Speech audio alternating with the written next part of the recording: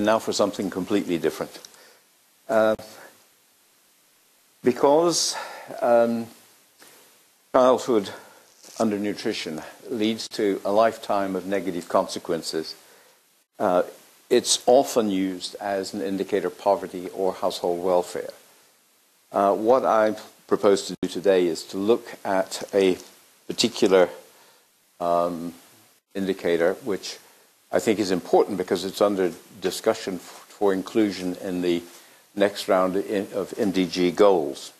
So let me go. Whoops.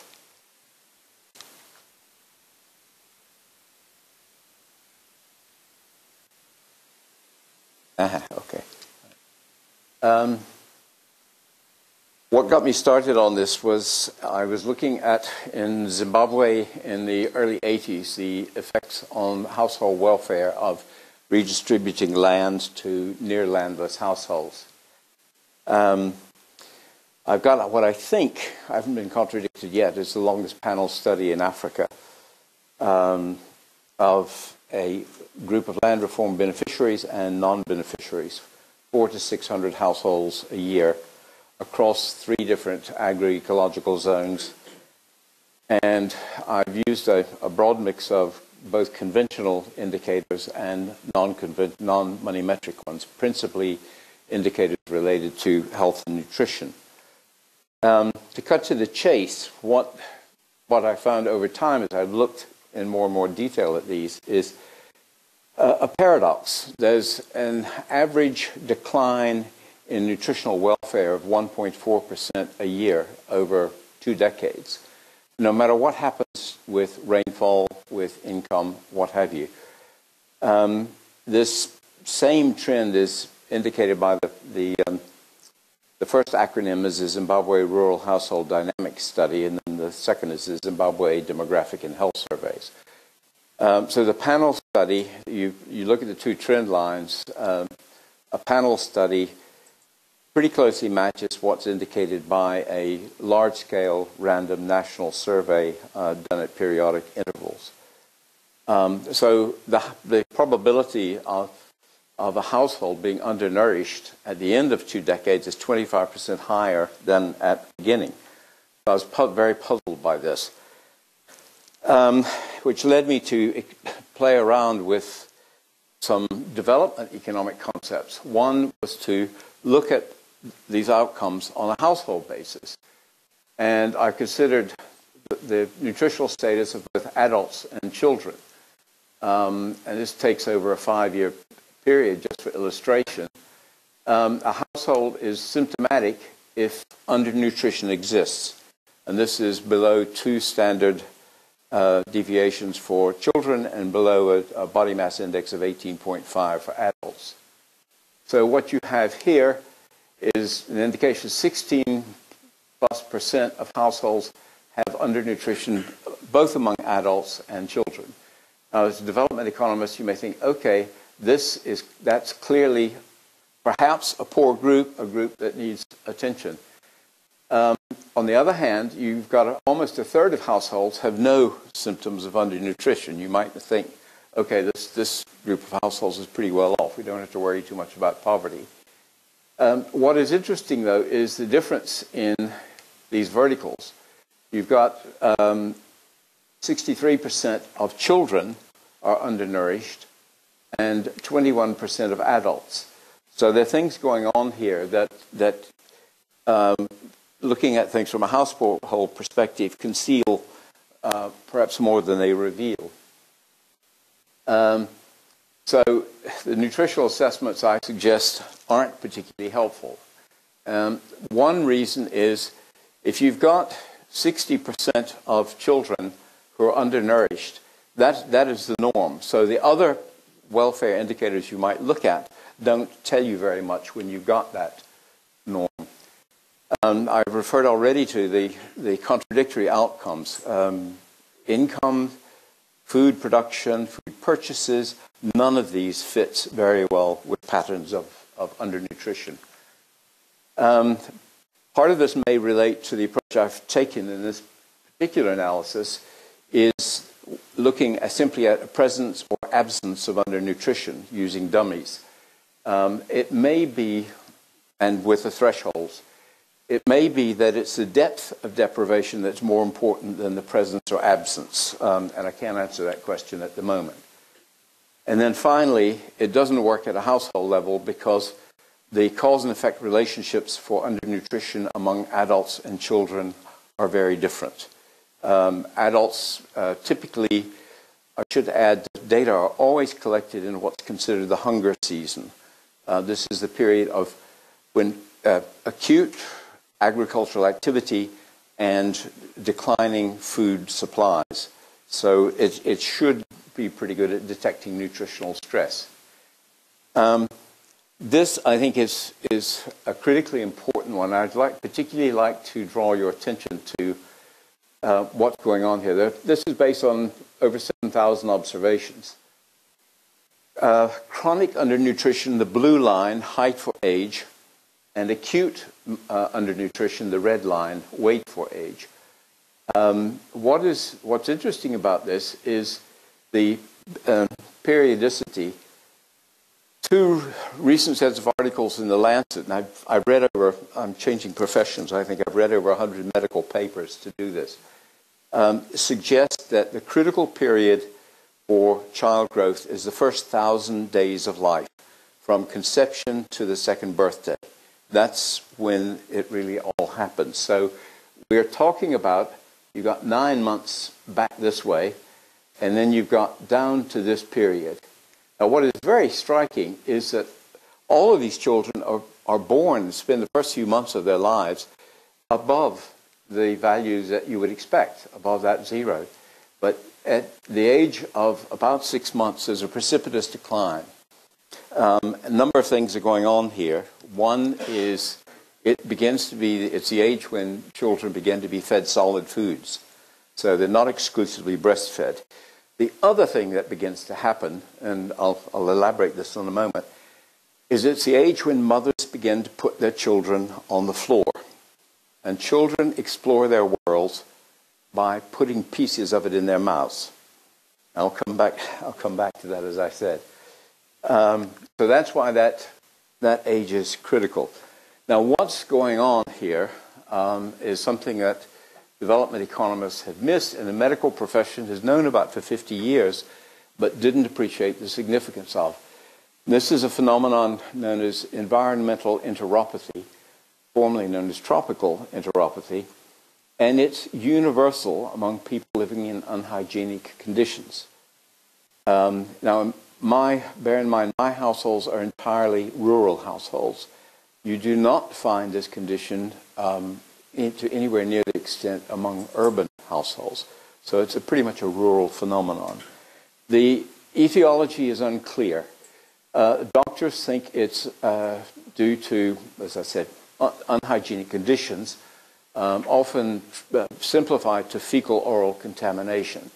No hand washing, no toilets, but then it's also been implicated to dirty water supplies. It's also associated with living in very close proximity to animals. It occurs among pastoralists, periodic wanderers, and residential households as well. So it is pretty universal. And it underlies the death of half of the half of under 5 deaths. Okay. Now, for a type of graphic that you seldom see in a wider conference, if ever, just to give you some idea of the mechanisms involved, the human digestive tract is about 9 meters long in adults. 6 to 7 meters of this length is the small intestine. That's where the real work is done. The stomach absorbs some sugar, the large intestine absorbs some protein, but the real work of absorption is done in the small intestine. Now, on the interior of the small intestine, a closer view, you have these little finger-like projections called villi. And you can see at this level of magnification, looking more closely, you've got healthy villi looking like this. these great folds with the finger-like projections. The importance of these things is that the absorptive area in the human gut, a healthy human gut, is 10 times, more than 10 times the area of human skin. It's a huge area. Two things are going on here. These villi absorb nutrients into the bloodstream. At the base here, you have a set of glands. These are basically glands that feed enzymes back into the gut and assist in digestion. There's another factor that's important, and that is this membrane. The gut normally is not easily soluble, and it's filled with toxins. Now, these are healthy. Let's go to a different perspective. Here, you've got the same healthy villi here. You've got two parts of it, the crypt at the base and the villi themselves. The ratio is normally in a healthy body is 2 to 1. These are villi affected by environmental enteropathy. What's happening is you have excessive production of cells. The cells coat the villi and reduce the absorptive capacity. The other thing that's going on that you can't see is that the glands that assist in digestion can't get their juices into the gut. But there's a third point that's going on here, is that this barrier becomes permeable. So toxins are leaking from the gut into the bloodstream. Now, in the terms that medical anthropologists use, environmental enteropathy is an invisible disease. But the medical anthropologists usually refer to invisible diseases as diseases in which I know I'm suffering from something, but I can't persuade anyone else, my parents or my doctor, to believe that I'm suffering. EE is invisible in every dimension. The sufferer does not know that he or she has any condition. The carers do not know that those they care for have a medical condition, because with stunting, undernutrition as the norm, my children look the same as everybody else's children. So we don't see a difference. There's not easy to detect.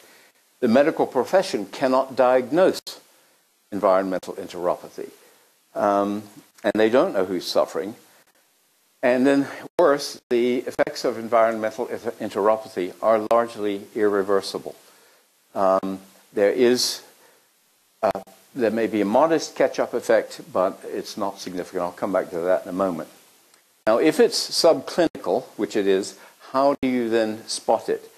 Well, medical researchers use the most common gold standard test is what's called the LM test, which is to administer 2 different sugars to someone who's suffering from EE. And the sugars, one sugar leaks out into the bloodstream, and the other goes into, may or may not go into the large intestine. But it's the ratio of these 2 sugars that determines whether you got it or not. So essentially, EE creates a condition where malabsorption of nutrients reduces the resources during critical periods of growth. I should go back to that, the diagram, if you remember the retardation of growth. Something that's really not appreciated terribly well.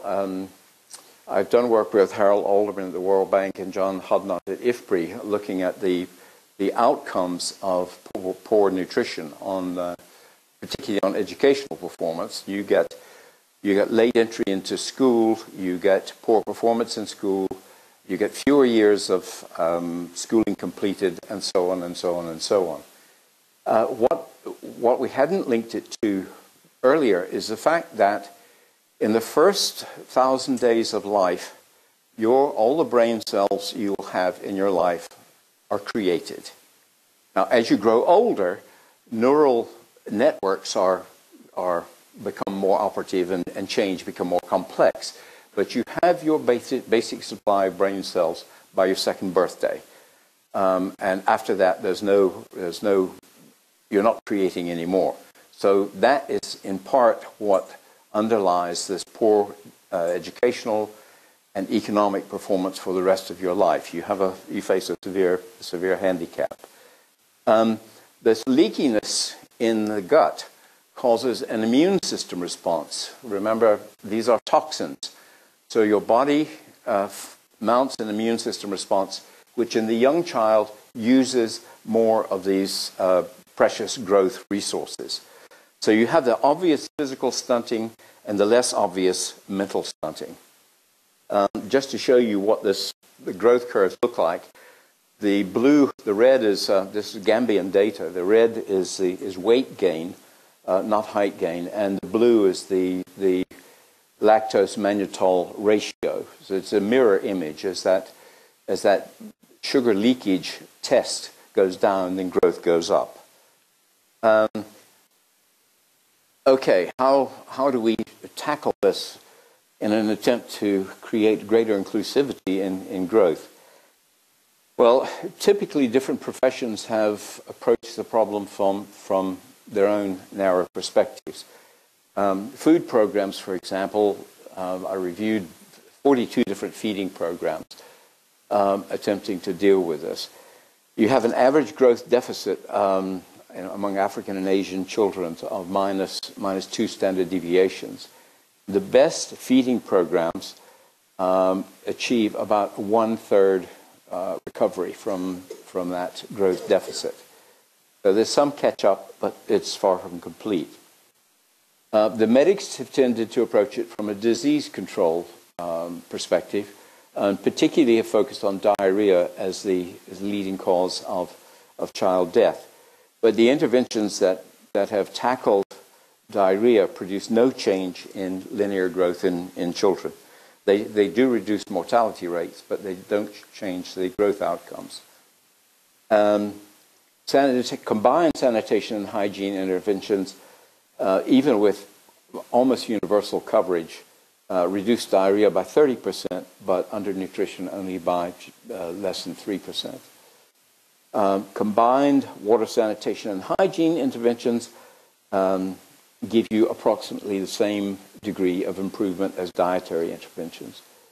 So the medical literature has, using diarrhea as a principal cause, has tended to underestimate the contribution of hygiene to the problem. Then I just summarize some of the Gambian data, which is where the best combination of medical research and social science research has been done. And again, diarrhea, solving the diarrhea problem does not solve the undernutrition problem. There is, I suggest, no easy way out of this. What is required is one of the most difficult things in development work, and that is profound behavioral changes. One is just basic household level hygiene practices, such as hand washing, the availability of soap. Child rearing behavior is another one. If you ask me what might work best for children, for mothers in Africa, would be playpens. This playpens isolate the child from the environment and let the mother get on with what she has to do without endangering the child's health. But there's a whole set of issues around child rearing behavior and maternal time management. One of the things that's quite striking in my panel is that because these households were given additional land, there was created at the same time an additional demand for agricultural labor.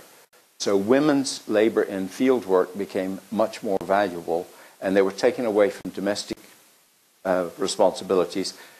Infants were left in the care of siblings and weren't particularly well looked after. High-density weaning foods can be critical in that first 2 years of life. there's not a lot of evidence so far that points in that direction. Safe water supplies, domestic toilets, and livestock management practices. Livestock management basically means you keep your chickens and goats out of the domestic living area and put them someplace else.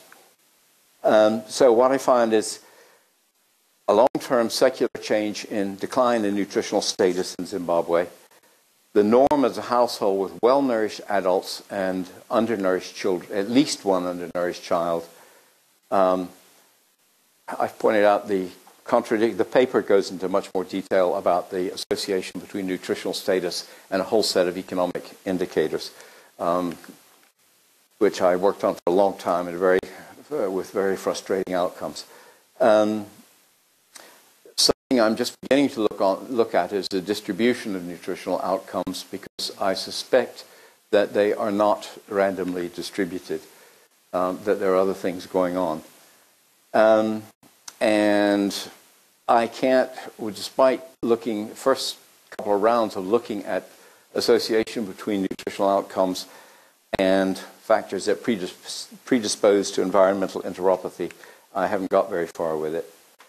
And then finally, back to the theme of the conference, a child who experiences environmental enteropathy in the first 2 years of its life cannot benefit from inclusive growth. By definition, it's there is no catch-up, and inclusive growth is not going to benefit these children. And I leave with a set of questions. The most important of which I think is perhaps the third one, and that is the perspectives of different people working in development on issues such as food security. I mean, the bottom line here is we are not what we eat. A nutritionally adequate diet does not lead to satisfactory growth of young children in these conditions. So, increasing agricultural productivity, food aid, a whole set of common interventions are not really going to help with this particular problem. And at that point, I will leave it. Sorry to be so gloomy.